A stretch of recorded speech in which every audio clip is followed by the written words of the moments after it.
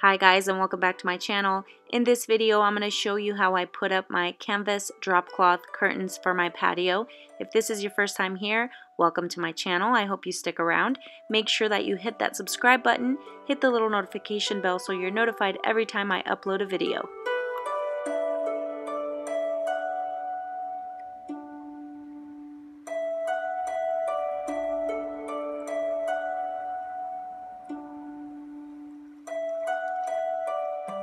I'm out here in my patio. So what I'm gonna do is give it a little bit of privacy, but just a little bit of a nicer look also. And I kind of want to enclose it also, that way like when nighttime comes, at least this area right here will be nice and close to where we have some privacy from there, and I guess over there. I went to Lowe's and I bought some canvas drop cloth. Now there are different sizes. The ones that I purchased were 6x9, and this one that I bought was like $13 a piece. So again, I bought 4 of them. And then I wanted to put some nice curtain rods up here, but just because I wanted to keep it like on a budget, because the canvas was already like kind of more than I wanted to spend on it. So I bought these at Lowe's also, and here's the product, and these you screw on. And then I purchased 3 of these packages of clip rings at Walmart. These were like $4 and change a piece. They have 7 each, and so I'm gonna need at least 20, because I'm gonna put at least 5 of the rings on each of the curtains, which I still think that might not be enough. I might have to go out and purchase another one. I didn't really think it through because it might be kind of heavy. But for right now, I will go ahead and show you guys how I'm gonna do this. I'm gonna go ahead and put the curtain rods right here. So I'm gonna put two curtains there, and then over here on this end, it's a little longer, so it goes from being down to going up. So my curtains may not be level because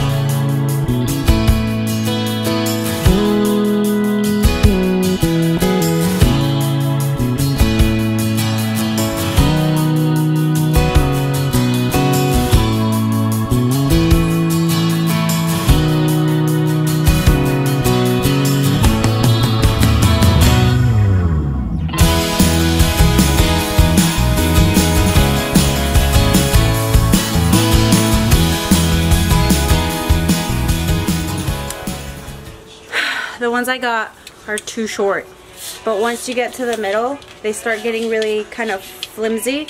I would recommend just splurging on nice curtain rods if you want. These are cheaper, so you get what you pay for. In my videos, I'm gonna try to show you guys like if I make a mistake or if something doesn't work out, because then, you know, I don't want you guys to start your process and then find that it's not working out like how I showed you in the end result. So I'm gonna shorten that up, and then we'll see how it looks. What I'm gonna do is I'm gonna fold the drop cloth long enough to cover, but not long enough to touch the ground. So I'm gonna fold it about 27 inches over, and then I'm gonna clip it and then put the hooks on there. Actually, I'm gonna put the rings on there first and then hook the drop cloth.